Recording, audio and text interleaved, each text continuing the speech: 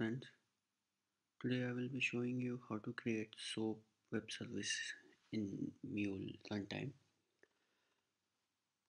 So I hope you all know what is a SOAP web service.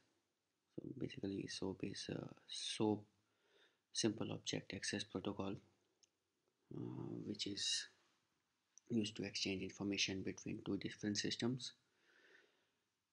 There are two ways to create SOAP service in Mule runtime. Whether you can write WSGL first or Java code and then create service based on that.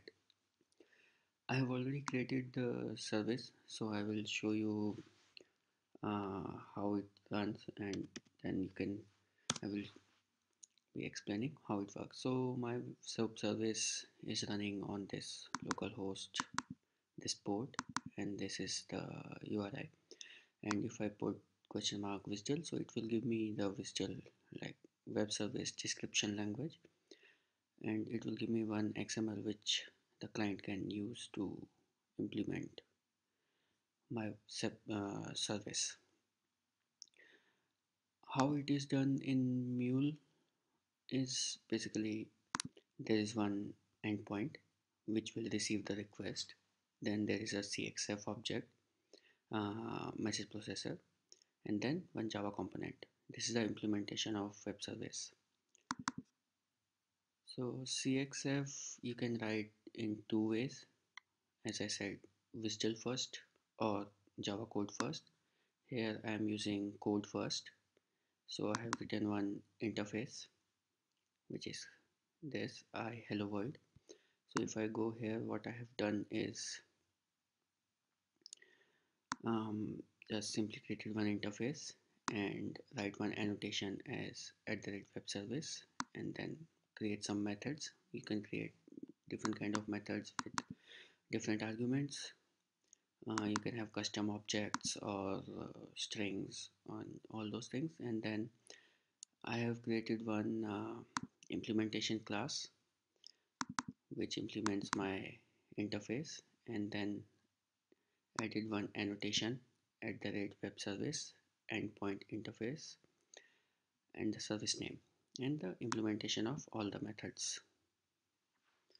If I go to my configuration file, here you can see basically there is one HTTP listener which is listening at this port, and then one CXF checks service, and then there is a service class where I have put my interface, and then the component which implements. So when I start this,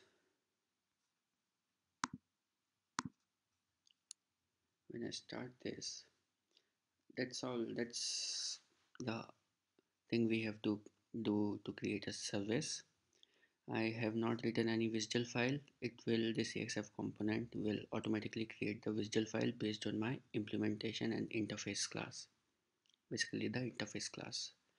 And then whenever a call comes, it will route it through this implementation and the response will go back. It's pretty simple, it's nothing much is done, or you can do in reverse also. If I go here, okay, if I go here, you can see there is like generate from WSGL. So if you have a WSGL class already, WSGL created already, you can add it here, and then it will automatically create the implementation class for you.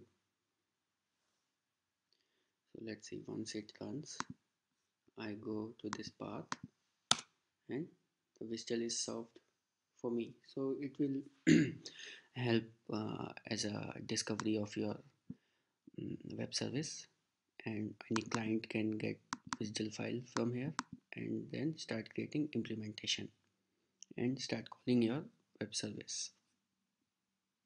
So it will have all the information here, like your which location it is running and which port your web service is running. So all information will be in this WSGL file. So that's it. It's pretty simple. There's nothing much. It's very simple. In previous days, we have to create using web service using access 2 or access 1, then a lot of things has to be done. So you see, it's very simple, only three things, and we are ready with web service. I hope it was very quick explanation, and I hope it helped. And I will be sharing this code on my GitHub also. Thank you for